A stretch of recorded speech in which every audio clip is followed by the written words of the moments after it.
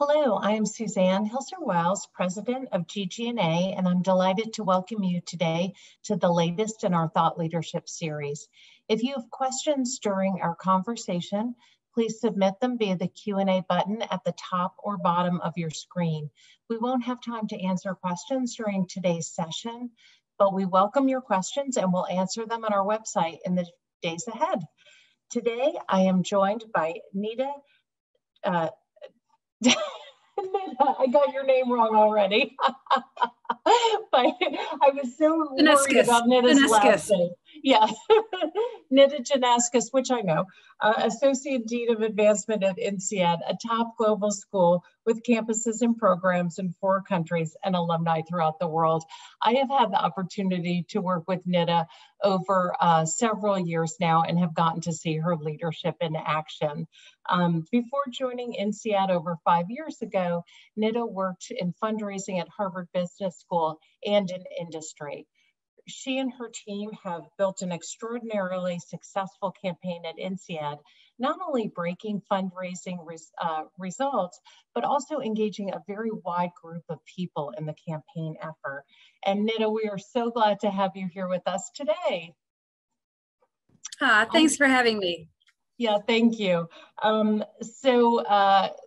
First, I'm going to ask you to begin by telling our viewers a little bit about INSEAD, your current campaign, and the advancement program, to give them an overview of the campaign and the context in which you're fundraising. Yeah, sure, happy to. Okay, so I'll break it down into 3 sections. So I think INSEAD, first of all, let me make sure you all know that INSEAD is the best business school in the world. I don't know if you saw the Financial Times ranking, but hot off the press Monday, #1. So very proud. We were also #1 in 2016 and 2017. So we're always sort of, hovering in the top 3. So it's great. So we feel really good about that. But I think we are also, our tagline is we are the business school for the world. And that is really the truth. We have a campus in France, in Fontainebleau, about an hour south of Paris, where I am right now. We have a campus in Singapore. We have a campus in Abu Dhabi. And as you mentioned, we just before COVID opened up what we call the San Francisco Hub, kind of an executive education alumni facility there, but hasn't been open since COVID, unfortunately. But we graduate 1,000 MBAs every year, so we are the largest MBA program, really, amongst our peer schools. You have to speak 3 languages to come to INSEAD, sort of in terms of being an MBA student. No nationality is represented more than 10%. So everybody really feels like they're in the minority, which I love. And I think staff represents that as well. I'm like a Lithuanian American living in Paris. It's very representative of what you see at INSEAD. Outside of the signature MBA program, we have EMBA, we have PhD.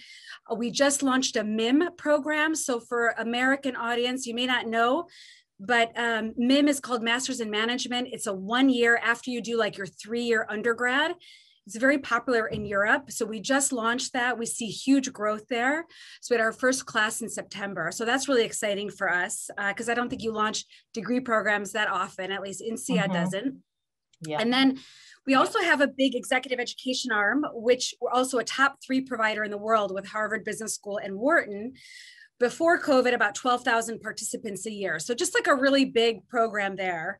And then for our alumni, as you mentioned, there's 60,000 alumni in 175 countries. So really the depth and breadth of our alumni community is quite exciting for us. And we just celebrated our 60th year at INSEAD. So it gives you a little bit of a context of where I'm working. And then let me just take a breath and then we can go into the campaign. As you mentioned, so our campaign is called A Force for Good. So this is kind of our tagline. It's the mission statement now, a bit of the school. It sort of transcended past the campaign, which is quite exciting.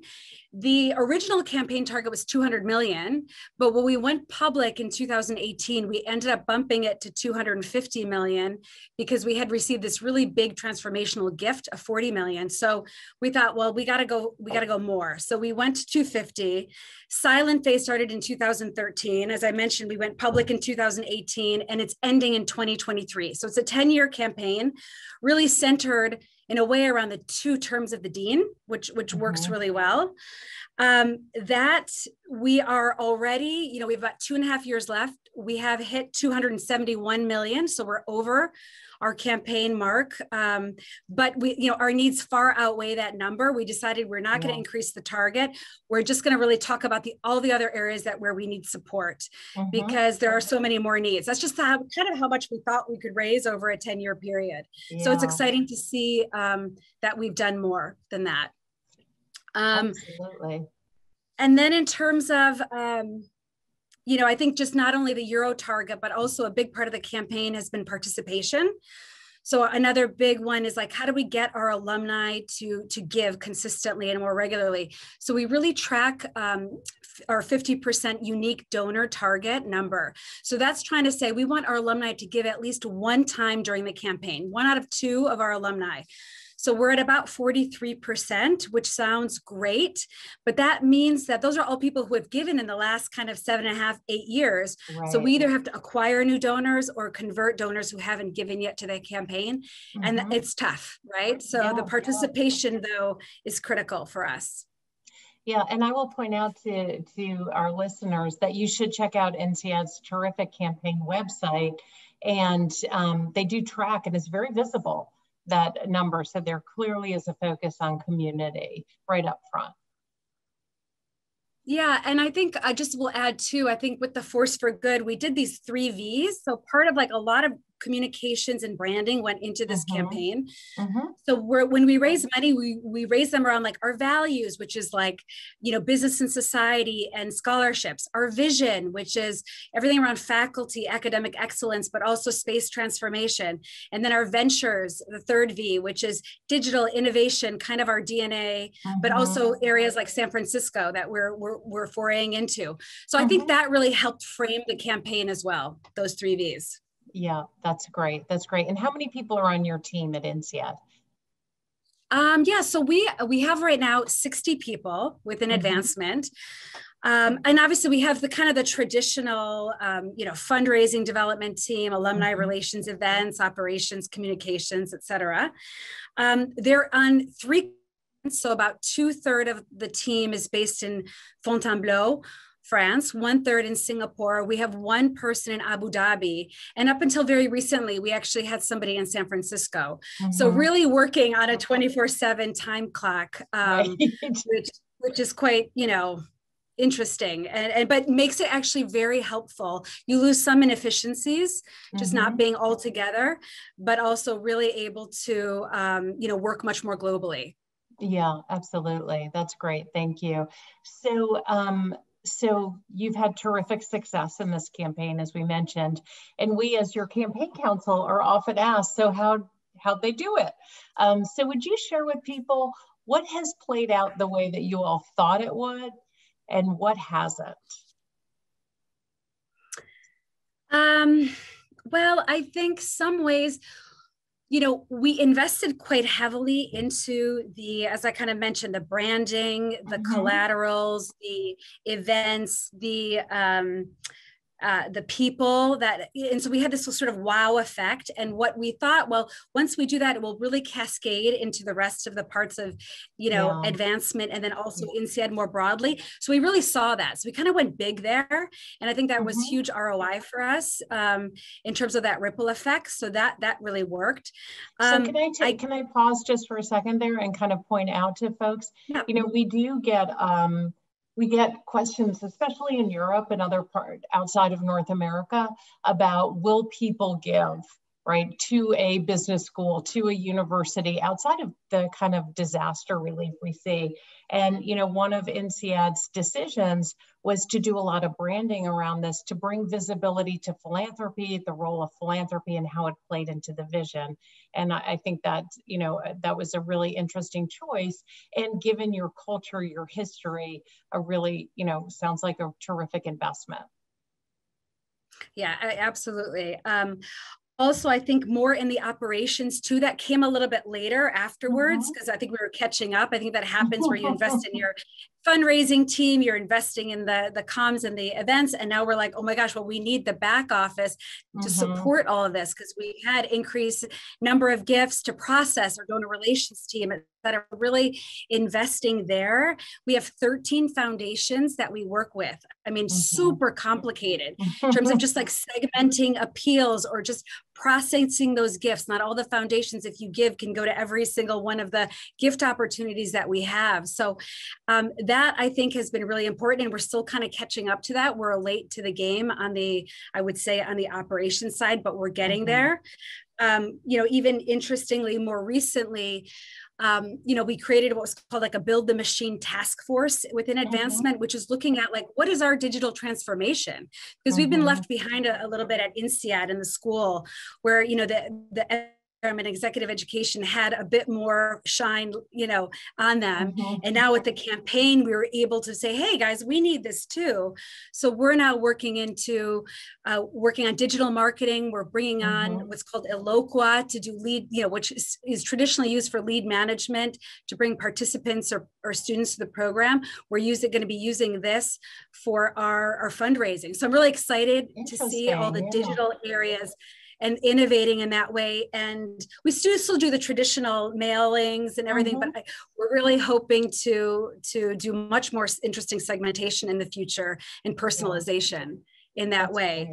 So the campaign kind of allows you, I think, to do a step change in a lot of your operation processes and people. So that I think was very helpful. I think some of my surprises was that we hit the target so early. I mean, we weren't expecting to. So kind of managing leadership and the board, well, you should, you know, raise the target again. You know, we hear that over and over again, and we're like, okay, no, we're not raising it anything else. We're going to stop talking about the target and really talking about the need where we haven't, you know, raised enough. I think, you know, people often think that there's a huge myth that Europeans don't give, as you were talking about. You know, our 75% of our euros that have been raised have been from Europe. 60% of all gifts came in from Europe. Now that matches, we have about 60% alumni in Europe. So it just goes to show that like there is so much potential in Europe. And we're really hoping our sort of emerging markets for INSEAD is more Asia, the Middle East, and the Americas. So it's almost a different way of looking at it. I share that those statistics you just shared with lots of people to encourage them.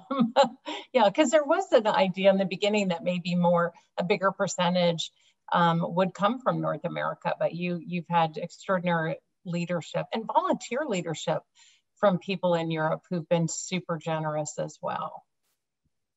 Yeah, I think that's been a real interesting journey. And I haven't really seen this, you know, maybe at other peer schools, they have had the same experience, but we invested quite a bit in what we have these 60 national alumni associations. So very strong volunteer committees in these different countries. And they're really independent. They're sort of work in tandem and partnership with alumni relations, but they kind of have their own governance. They have their own spirits, but they're very closely connected. And so we took a lot of time at like alumni volunteer meetings to talk to them about why the campaign is so important, why culture of philanthropy needs to change at INSEAD. And it was actually them who a few years ago said, listen, we should create a giving day. And so we have now had this explosion of, you know, the last few years of Giving Day going. I think the first year we raised about 300,000. Last year we raised over 2 million. That's over just a few years. And it's been co-sponsored by both these sort of national alumni associations, but also the fundraising volunteers. And so that kind of partnership, I have not seen before. And just that really goes towards the spirit of the INSEAD alumni, of really wanting to help when you're asked. And they just needed to understand better what we needed from them. Well, and your campaign, you have both an incredibly committed campaign cabinet and leadership all the way through these alumni associations, as you said. So I'm going to point to you, Nida, when we're told by clients, yes, we understand volunteers that are effective, but gosh, they're a lot of work. And I'm sure you would attest to, yes, they are a lot of work, but it really is effective in motivating big gifts and then also a lot of gifts. So that's absolutely. True. I mean, again, the one thing I would say for our, campaign cabinet is that ours is a bit big. Like we have 38 people. In hindsight, I wish we had done it. We didn't have so many, because trying to really actively manage. So you have those who are like super into it and are so dedicated, and our chair is amazing. And then we just lose a little bit of people and it becomes a bit a name only. So that is one thing I sort of a lesson learned that maybe would have made it a bit smaller for us. Yeah, I think we see that. In fact, actually, just yesterday, I was talking to a client about that. They were talking about a 30-person campaign committee. And if you're really talking about activating people, you can invite people to do one or two tasks that will have a great impact. Managing a committee of 30 can become its own job. So I appreciate that as a lesson learned. So with 3 campuses and a facility in San Francisco, you've always had to manage a team remotely and build engagement strategies for a geographically diverse alumni population. What are the lessons that your team has learned that you think others should be thinking about applying, particularly as we come out of the pandemic? Yeah. Well, I think first of all, what is really important and what I focused on a lot this last year is making sure your team is healthy first, in a way, because I find too that sometimes we give quite a bit to our alumni. So we were already, I was already managing, because we have a team Abu Dhabi, Singapore, San Francisco. We're already used to Zoom. We were already on MS Teams, right? We were already working in that way. So that was not a hard adjustment. But we were also traveling, having those events, like, we're big into champagne at INSEAD, I have to say. So like having that glass of champagne. One of my favorite things about you. It's like having that and just like appreciating each other and being together really, really lost that. So, even little things like I created office hours. So every week teams can, sign up for 20-minute slots. I have 6 every week. Anybody can join and say, hey, what's up? And we can talk about things, because I'm seeing less people, right? Because I'm not traveling and not running around. Also, like even on MS Teams, we have like a recognition wall as one of our channels, and we have like question of the week, which is not work related. So I think that engagement is very important, and that gives people more energy to be able to kind of give that energy to others. So I think also, just bringing it back to our alumni, because we already have the 60,000 alumni base in 175 countries, we had already been thinking about, man, how are we going to connect with people outside of like when they come back for their reunions every 5 years? This was already an issue for us. And so we had a couple of years ago hired actually an alumna who became our director of lifelong learning and started putting together a strategy with connecting our alumni closer to the school remotely. And so that also helped, having that person who was already thinking about it. But to put it in perspective, before COVID, in that academic year, we were planning for 6 webinars, for the year. And then COVID hit, and we did over 50, maybe even, I think we did 60 webinars in a 6-month period, and engaged over 50,000 people, alumni and participants. But man, we went so quick. So now we're kind of, not that we're coming out of the pandemic, but we're in a different stage. We're now getting a better cadence. We're doing like 2 webinars a month, right? So we're starting to see like what really works for our teams, so that we're not burning people out, but also bringing in the engaging content so that people join. And, we will have upwards of 1,000 people join for these webinars, which is terrific. I think we also launched iLink, which is a peer-to-peer career advising and networking platform recently. So this is really to get our alumni to talk to each other more through this platform. And soon we'll be bringing the students on so that they can mentor the students. So I'm pretty excited about that connection, with one another and then back with the students, because they absolutely love that. And then the last thing maybe I'll mention is, all of our events obviously went digitally. Yeah. So we did, our reunions, we went digital, and we still got about 40% participation across the classes, which was pretty good. We have a global INSEAD Day every year, every September. It marks like the year that INSEAD had its, or the month that INSEAD started. It's kind of an anniversary thing.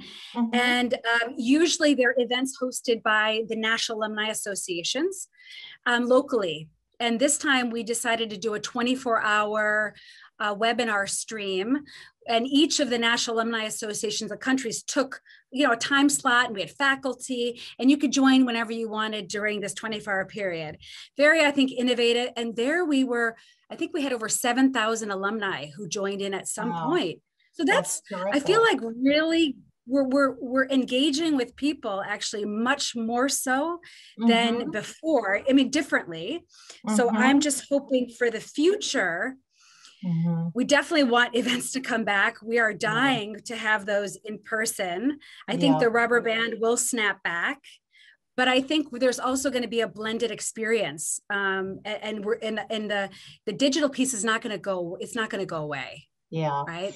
Yeah, I mean, we're seeing that with clients. They're engaging people who have never participated before, either because their travel schedule for their own job is so busy, or they don't live near a place where we regularly have events. So I think the chance to broaden and engage a much wider community is exciting, and definitely one that we hope will continue as we come out of this pandemic. So that's terrific. Go ahead. We're just going to say. I just want to add one thing. I was thinking one of the other things that I just want to mention, because it's that blended approach, even for donor relations. We're still, I know some schools, for example, have gone into a full-on donors report online, right? So this year we're still sending the donors report to people, but the honor roll is online. So it's like, we still think it's important for people to get something in the mail from us, like, especially because we produce such a beautiful report, but some of it is going digitally. Or when we opened up the San Francisco hub, we have like the digital brick wall, because the brick wall is a big thing in Fontainebleau, and it's part of the nostalgia, and it brings, I think, people back, but then also combining it with the digital piece. So I think there's some really interesting things coming out through the pandemic. That's great. Through that innovation. Yeah, some chance to try some new things. That's terrific. So you were promoted from within your own department. So as you were taking on this new role, what is some of the best advice you got?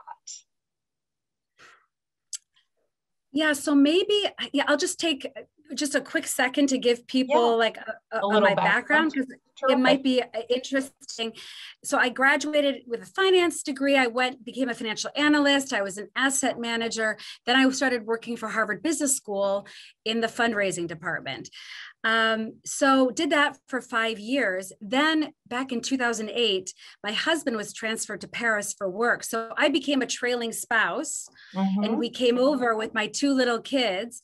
And I actually was at home with them and had a third child here for 4 years. So stay-at-home mom.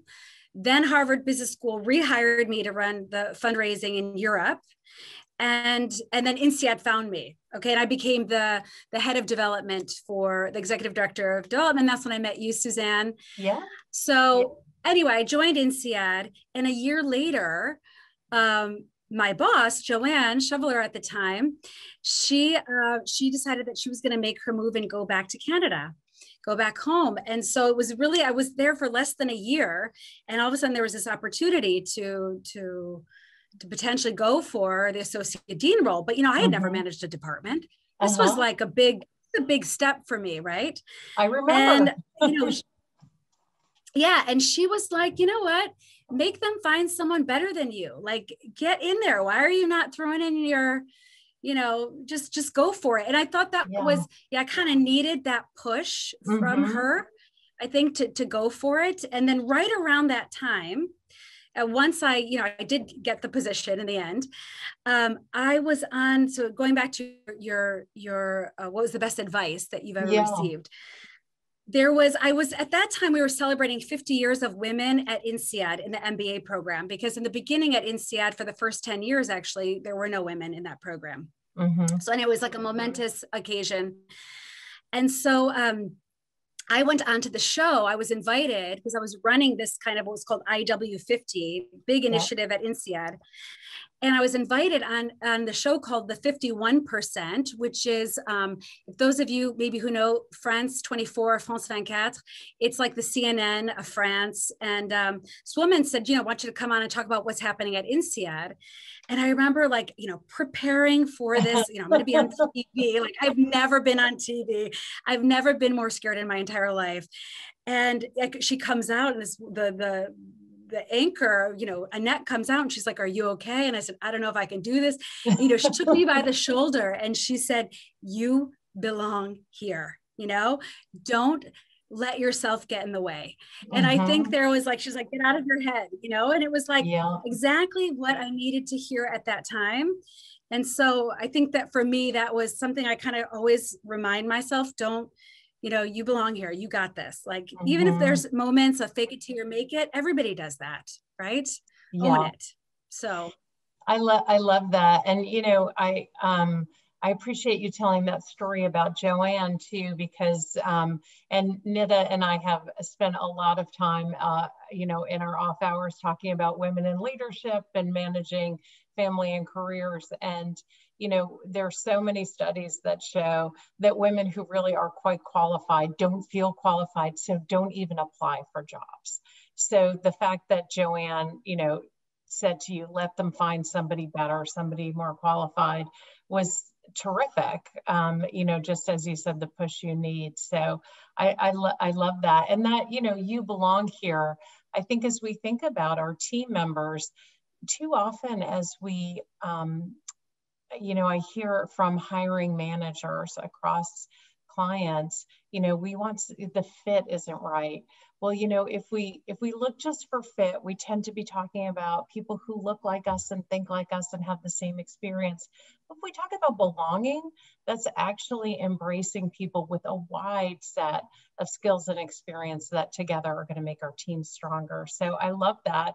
And I will absolutely be quoting you on both of those. So Nida, thank you so much for being with us today. I so appreciate it. It's really fun to catch up. And I'd like to thank Nida, our team at GGNA who produces these webinars, and all of you for listening in. I'm going to invite any of you listening to connect with me, with the firm, with Nida via LinkedIn. And if you'd like to reach out to GGNA to talk about any of the issues we've discussed here today, please send us comments or questions via our website or LinkedIn. Nida, it's been such a pleasure to be with you today. Thank you. Thank you for the invitation. And it's always such a pleasure to work with you and GGNA, Suzanne. So thank you. All right, everyone, have a terrific day. Bye-bye.